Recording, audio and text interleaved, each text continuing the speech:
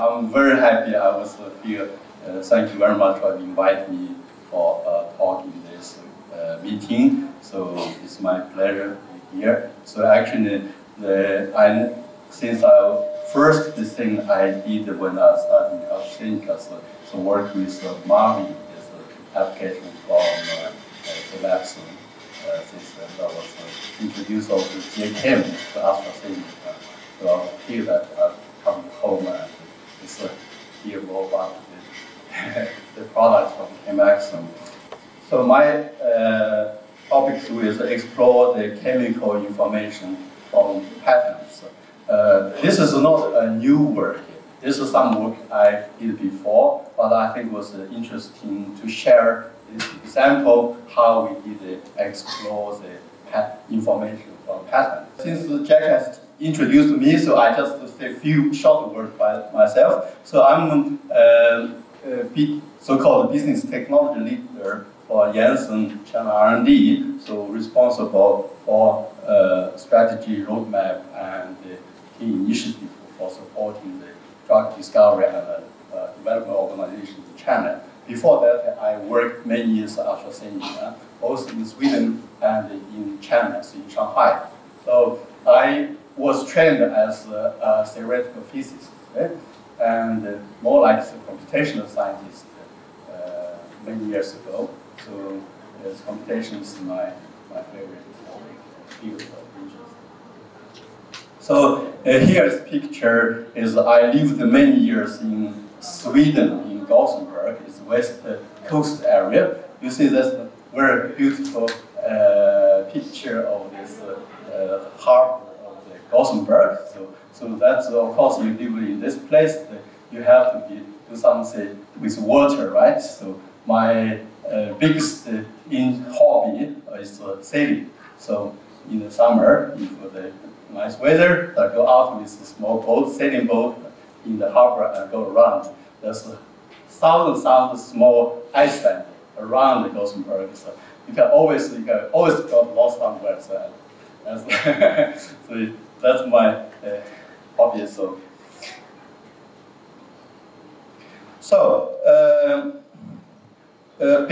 I think it's I just want to why people are interested in patents, because there are a few reasons. First is patent, a single largest volume source of information, especially for SAR, structure, activity, relationship data, so published. So it's a single source of information.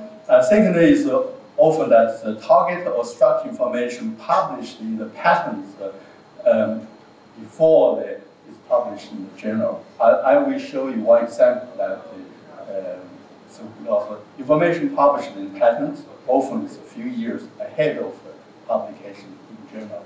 Yeah, and the other reason is the third reason is that the patent analysis is always an important part of a project workflow. If we ask medicinal chemists, they always start in early discovery projects, but always look into the patent, look at information. So the patent information of patents are used for early stage target validation and also through the almost all stages in the clinical phase. So three interesting points. For instance, understanding the competitive landscape of chemistry and the target area. Investigate experimental procedures. So sometimes you have a compound, you don't know how to make it. Look into the patent, find this some other your competitor, how to make it. And also they selected two compounds for target validation. So patent is one of key areas to look into.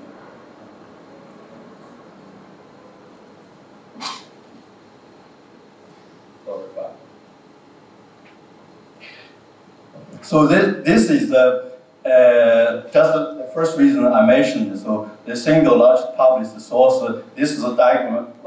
You show that is the patents which are interesting for people in the drug discovery. The chemistry industry So you see that every year publish around 40,000 patents. So in each patent, we know that there are numbers of applications, and so it's associated with the applications. So there is an enormous number of the documents which are published every year. So here's the example, drug compound, which actually from Merck. You can see that this compound was published in patent in 2002, but in 2004, and in journal is 2006. So it's 2 years, actually earlier than get known in the journal. So next, I will share with you one of the projects we have carried out before. So we built up a chemical text mining pipeline. So this pipeline consists of this number of components.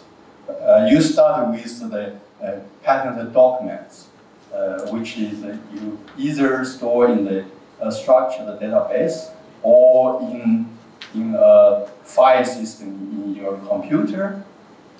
And then you need to find a text mining tool and to mine this chemical entities, names, or library of vocabulary you are interested in. For instance, any of the target names, whatever vocabulary you can define in files and use this tool to mine from those documents.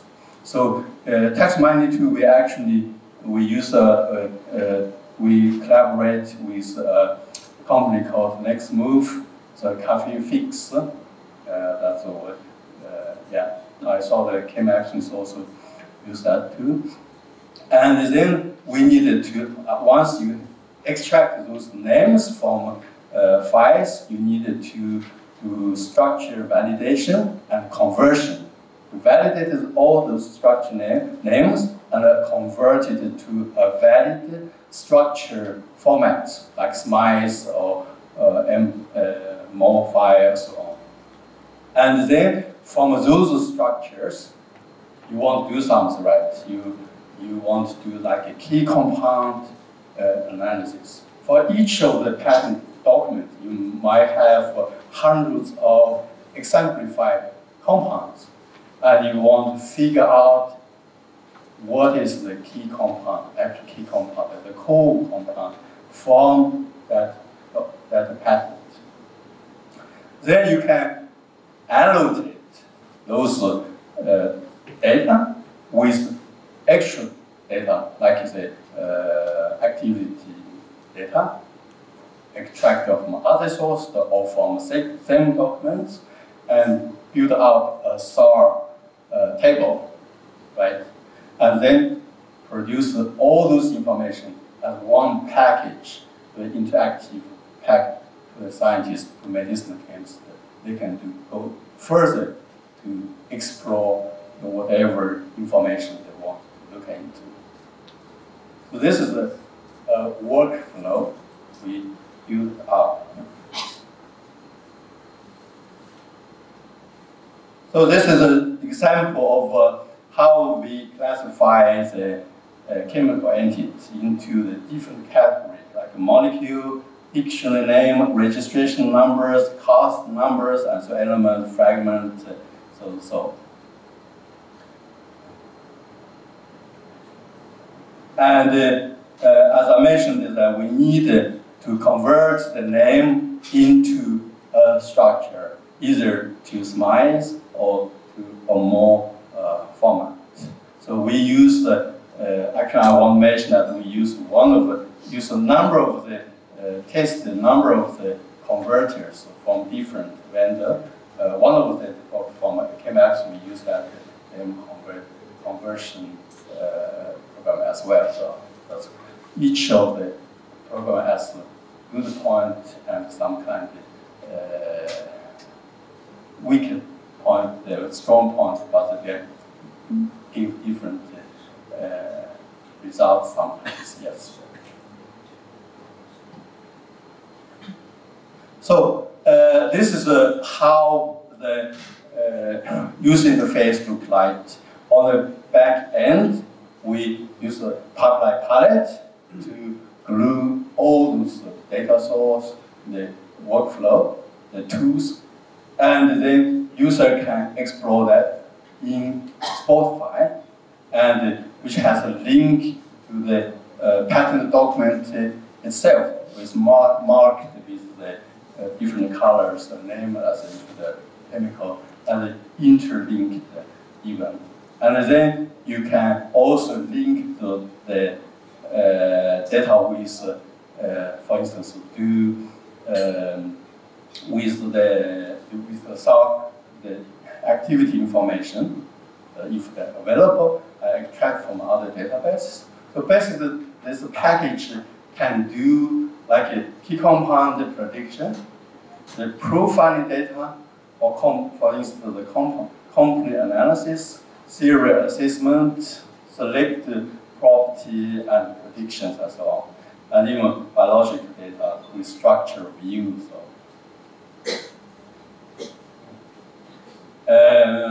Yeah. So.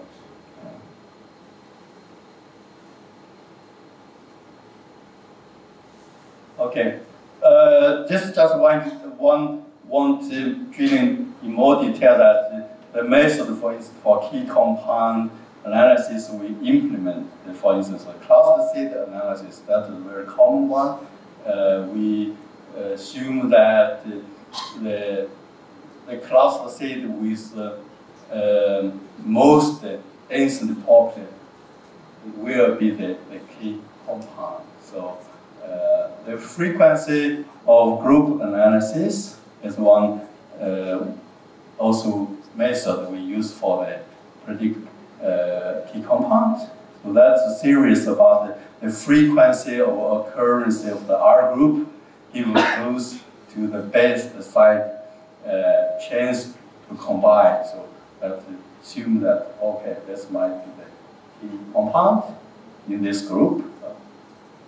Another method, for instance, the maximum common structure analysis, which you have several compounds, you find what is the max common substructure.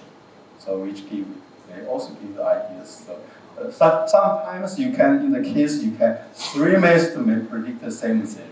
Always they can predict different things. So you have different, then further look at which one, in which case, are more likely to be the right one.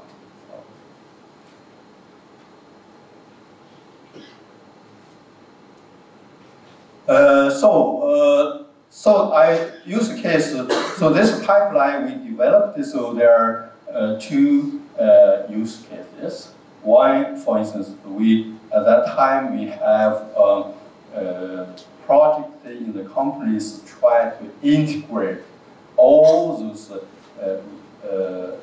related information, like chemistry information, chemistry structure-centric information, biology, gene data, so on. So everything we integrate in one platform we call the Pharma Connect. So patent is one of the concepts in this infrastructure. So that means we have to store all the compounds exemplified compounds from the patent document into one single database. So we use this pipeline to run through all the all the patent documents from 1961 or 50 now or something. So there are 12 meanings and documents. So we use pipeline, and one benchmark we have runs through those mining process. So it's about 4 hours. It's the pipeline really fast, and with 340 computing nodes. That's a bigger Linux cluster. So then they put all the data in one single database, which linked with, so say that, okay, this is all the compound you could find anything from patents. Another use case is that, but we use this pipeline. If there's any new publication of patents, you can quickly do data mining and figure out what are the compounds from those patents. Yeah. At that time, you may ask why they need to use that tool, because they're science funds, and you have the Thomson Reuters database, and they store, they provide the compound information from patents. But at that time, when we build this pipeline, we also close the database and update a few weeks later. It's not public, but it's a few weeks later. We don't know when they will happen, because they do the manual curation of the structural information from patents. So it will take time. So almost I remember it was 2 weeks later, and also we're very limited the number, because if we have 100 simplified compounds in the patents, they only curated a few of them, like 4 or 5, something like that. So that's why we have this tool, so we can explore all those simplified compounds from patents. But the situation may change nowadays, so I don't know, because I have not followed up this. So this is, I think this is the last slide I have. So thank you very much. So.